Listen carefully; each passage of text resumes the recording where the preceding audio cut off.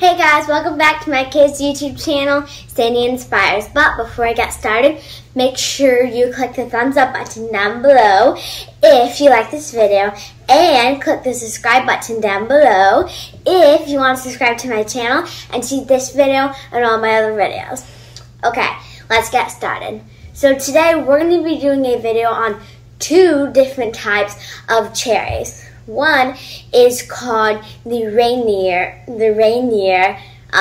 cherry. It's almost like reindeer, but with the ray part and the N. So yeah. And then this one, the red one, it's called the red cherry.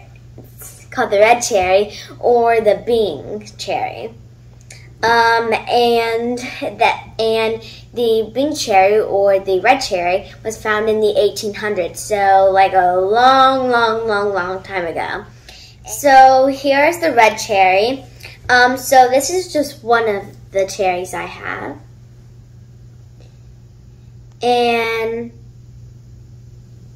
so I don't know if you can tell or not, but this cherry looks a lot darker than this cherry.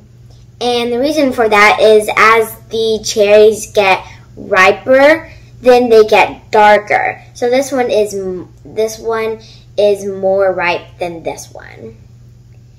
And so even by just with a little bit of pressure, I can tell that the darker cherry or the riper cherry is more soft than the not as ripe cherry. We'll just go not as ripe. Now, the Rainier cherry was found in the 1950s, and it was found in Washington State University, and it was named after Mount Rainier. So this one, I have a couple different cherries here. This is just one of them. And so you see on this side it's really red. On this side it's kind of red but more like yellow, orangish. And so I have one like this, but I also have one like this that's a lot more like yellow. And it has some like orangish red spots. But yeah, and then I also have this one. And it's like one side is like red and then one side is like yellow. So one side's red and one side's like yellow. And this one is like, it's red right here and then a little bit of like oranges right here and some yellow right here.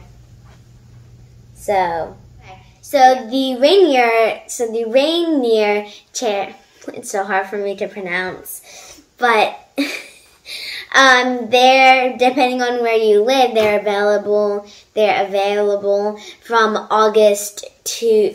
May to August. Sorry, I almost got it backwards. And so, like all cherries, they have a pit, and so just be careful whenever you're eating them. Like if you give them to younger people, then just be careful. So I'm just going to use my trusty knife, and I'm going to cut a little piece. I'm going to try both of them and see how I think they taste. So I'm just going to cut a little piece so I don't have to worry about like eating around the pit and like spitting it out. So yeah. And I didn't really want to spit something out in front of the camera, so.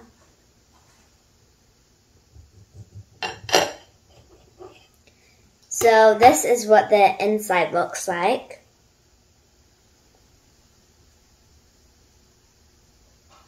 Okay, so it's like a yellow color, or like yellowish, orangish, I don't know. So I'm just going to try it and see what I think it tastes like.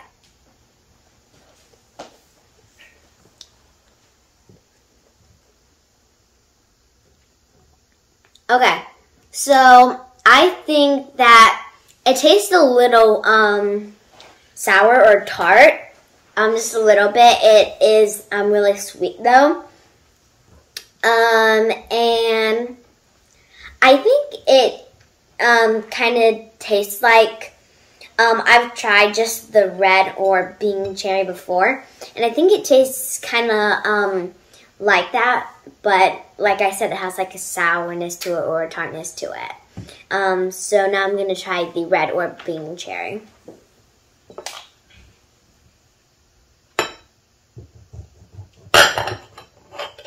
Cut a tiny piece, but hopefully that'll be enough. Very tiny.